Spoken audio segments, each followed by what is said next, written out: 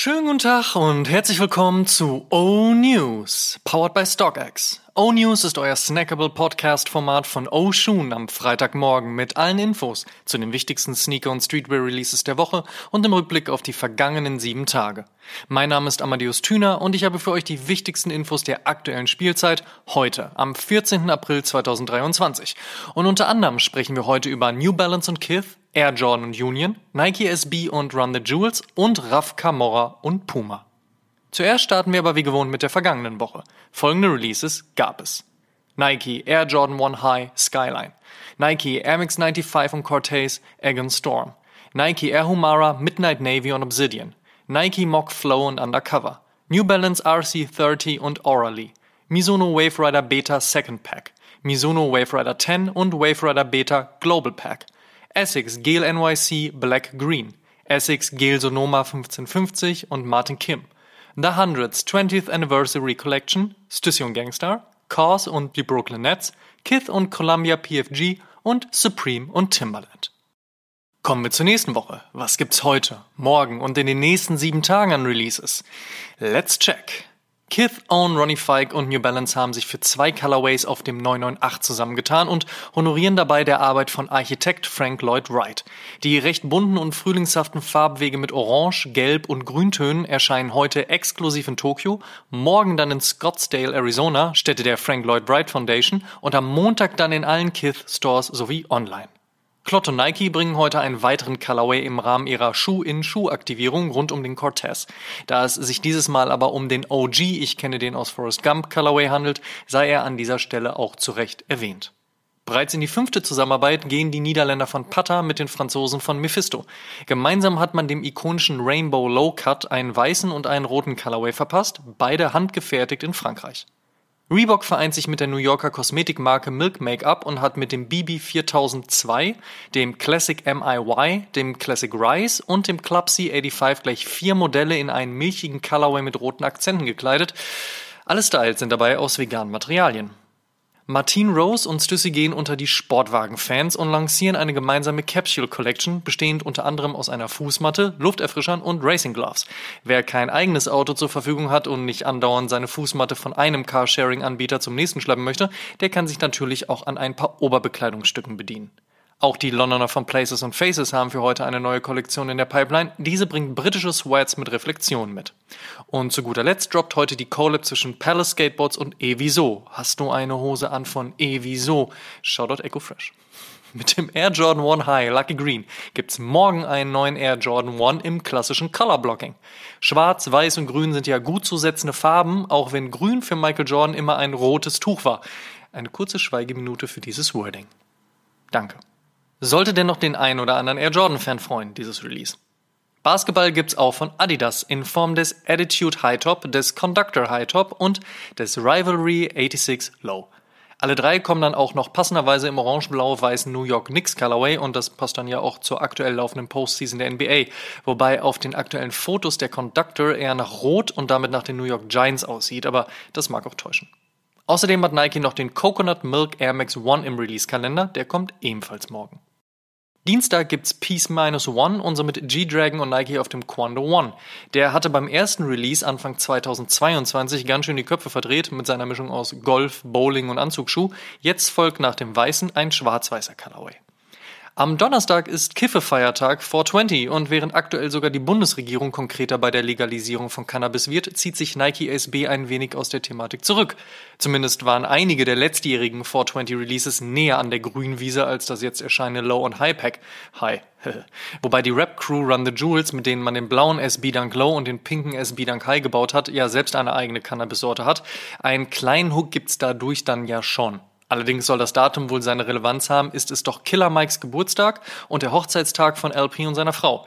So oder so, am Donnerstag in der Sneakers-App und natürlich auch bei den Skate-Shops eures Vertrauens, kommt auch in der neuen Sale aka Champagne Box. Und dann heißt es am Donnerstag noch Lost in London, Found in Flimby. So bekommt die Londoner Run the Boroughs Laufcrew einen weiteren New Balance in Form eines braun-grünen 574. Besonderheit sind die Tongue Patches, die man bei Bedarf einsetzen oder auch tauschen kann. Schöne Collab das. Kommen wir zum Fave Cop der Woche. Da sage ich Nike SB Dunk Run the Jewels, aber nur der Low. Den finde ich stark. Werbung. Und solltet ihr bei eurem Fave-Cop der Woche kein Weh ziehen, kein Problem, checkt einfach Stockx. Die haben euren Pick auf jeden Fall schon gelistet und regeln die Nummer unkompliziert. Werbung Ende. In other news. First Look. Haben Chris Gibbs und Team echt den Nike Woven mit dem Air Jordan 1 High gekreuzt und damit ihre neue Jordan Collab in der Pipeline? Oder ist der in hellem Colorway gehaltene Hybrid nur ein Mockup? Die Gerüchteküche läuft auf jeden Fall heiß und streitet sich, wie zu erwarten, über das, was man da sieht. Zugegeben, ein wenig abseitig mutet die Mischung schon an, aber auch beim Air Jordan 4 haben sich erst alle über die eingenähte Zunge mokiert und später hat ihn trotzdem jeder haben wollen. Warten wir also erstmal ab und auch überhaupt, ob wir hier von einem wirklichen Release sprechen oder die Nummer dann doch ganz anders wird. Ein ungefähres Release-Date für irgendwas gibt's nämlich auch noch gar nicht. Apropos Union, seit ihrer letzten Jordan Collab, dem Air Jordan 1 KO Low, gibt's ja anscheinend ganz viele AJ1 KO Low Fans. Die dürfen sich nun auf den Brad und den Shadow Colorway auf dem Canvas Upper freuen, sollen wohl in diesem Sommer erscheinen. 2017 letztmals gesehen und dann recht schnell im Sale gelandet, soll der Air Jordan 1 High Metallic Red laut Gerüchten nächstes Jahr und dann im 85 Treatment wiederkommen. Ob die OG as OG Gets Variante den Schuh vom nächsten Sale retten wird, bleibt abzuwarten. Aus meiner Sicht auf jeden Fall ein stark unterschätzter OG-Release, aber deswegen hatte ich mir damals ja auch 2 davon geholt. Der Air Jordan 4 Thunder, also der schwarz-gelb geflippte Bruder des Lightning und ehemaliger Exclusive Colorway des Jordan Motorcycle Racing Teams, soll wohl im Mai erscheinen. Und ein weiterer Air Max One Colorway, der dieses Jahr eine geupdatete Neuauflage bekommen soll. Die Rede ist vom Keep Rippin' Stop Slippin', der 2008 Safari-Vibes auf den 87er brachte. 2023 soll es einen schwarzen Mudguard wie Swoosh, ein beiges Upper und braun-orange in die Details geben. Mini-Swoosh und KRSS-Schriftzug auf der Ferse natürlich on top. Ein Release-Date gibt es derweil noch nicht. Bad Bunny ist im Gegensatz zu Beyoncé noch gern gesehen im Adidas Headquarter und so erscheint voraussichtlich noch Ende dieses Monats ein neuer Colorway auf dem Bad Bunny Campus. Und ähnlich wie Musikerkollege Travis Scott soll auch hier Oliv die Farbe der Wahl sein. Im direkten Battle wird BB aber wahrscheinlich den kürzeren ziehen. Reebok verpasst ihrem Dauerbrenner, dem Club C, das Pump Treatment, was auf den ersten Blick gar nicht so falsch erscheint. Soll im Laufe des Jahres kommen. Und während Adidas zuletzt sehr vehement nach der Gen Z und Gen Alpha gegriffen und sich Nina Chuba und Rin rangeholt hat, hat man auf der anderen Straßenseite in Herzogenaurach RAF Camora gesigned. Der gesellt sich damit zu Azad, der mindestens auch auf der Seeding Roll von Puma steht. Er hat schon lange seine aktive Karriere beendet und trotzdem heimst Michael Jordan in beständiger Regelmäßigkeit neue Rekorde ein. Der aktuellste? Mit dem Auktionserlös seines Game-Worn und unterschriebenen Air Jordan 13 Brad überholte His Airness nun Kanye West, der zuvor die Krone des teuersten Sneaker aller Zeiten besaß. 2,2 Millionen US-Dollar ist nun die neue Benchmark, die es zu knacken gilt, und ich bin ehrlich gespannt, wer diese jemals erreichen wird. Und die hiphop.de News der Woche beschäftigt sich mit einem Update zum weiterhin anhaltenden Streit zwischen Bushido und ABC. Wer mehr dazu erfahren möchte, alles dazu wie immer auf www.hiphop.de.